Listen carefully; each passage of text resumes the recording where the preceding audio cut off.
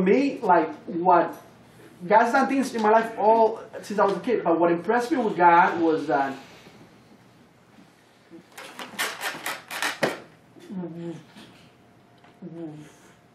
sorry, and Holy Spirit. Yeah, like I'm not sorry, I'm good.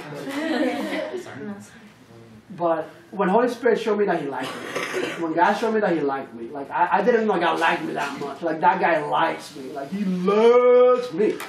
Like see, there's you need to know that about God. Like He likes you. He can't get enough of you.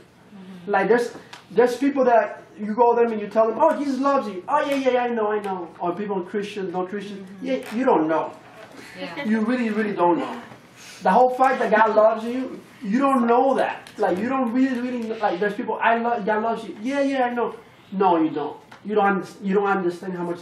Because see, the way that people awaken to God, or they come to Christ, or they get born again, the whole idea is twisted.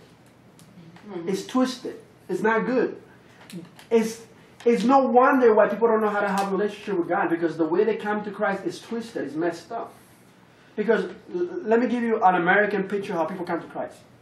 They go to a church. Let's say if they go through a church. The best way to come to Christ is through an encounter with God on your own. Hopefully, pray together. That's the best way to have an encounter with God, either through your own or through somebody who knows God. Because if you do it through the church system, this is how they do it normally. And I'm going to generalize. I know that not every church is like that, but there's a lot of them. The vast majority are like that. They preach the gospel. Come as you are. It don't matter. You got tattoos. It don't matter. You got piercings. It don't matter. God loves you. You like to do it. It don't matter. It doesn't matter what you have. Come as you are. God will deliver you. God will set you free. Come as you are. Jesus loves you. God loves you. Just come as you are. And people are like, damn, that's dope. God loves me even with my tattoos. I just messed up last night. God still loves me. Yeah, He still loves you. Come as you are. Yeah. Come as you are. So you're like, wow, this guy really loves me. Wow. Yeah. Wonderful, unconditional love. So you're like, okay, you go to the front, you say a prayer, and then they take you to the back, or wherever they take you. They take your name, they do all that stuff to get you in the system, and then after you start going regularly or whatever, they're like, you know what, bro? Now that you're in the system, you know what? That tattoo, bro, you got to cover it up, bro. You know what I'm saying? Because now you're representing Jesus. Those earrings that you got, bro, they're not really, you know what I'm saying? Those movies that you watch, I know you like Sylvester Stallone and you like Rambo. You can't be watching those violent stuff anymore, bro. When that music, that hip hop that you like, no, bro, you can't listen to that. You better listen to Lecrae only, bro. Don't be listening to Jay-Z. And so like now, the way you dress, those baggy pants and those short skirts, girl, you can't be wearing those short skirts. Oh no, you don't want to tempt people. The way your whole style is messed up. You're a daughter of God. So they tell you all this stuff.